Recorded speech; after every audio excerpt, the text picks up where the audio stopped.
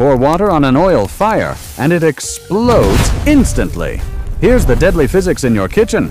Cooking oil burns at 370 degrees Celsius. When you pour water, it sinks below the oil because water is denser with a density of 1 gram per milliliter versus oil at 0.9 grams. Water boils at 100 degrees Celsius, but trapped under 370 degree oil, it instantly vaporizes into steam.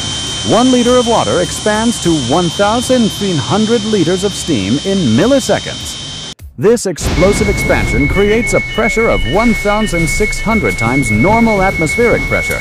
The steam blasts upward, throwing burning oil droplets everywhere like a bomb. The oil droplets create a fireball that can reach 3 meters high and spread across your entire kitchen in 2 seconds. Third-degree burns happen instantly. This causes thousands of house fires every year.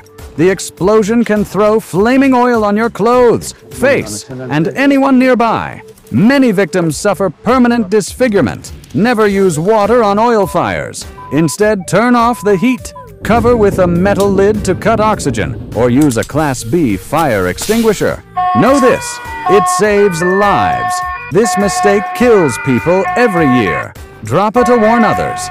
Subscribe to A2Z Facts for life-saving emergency tips.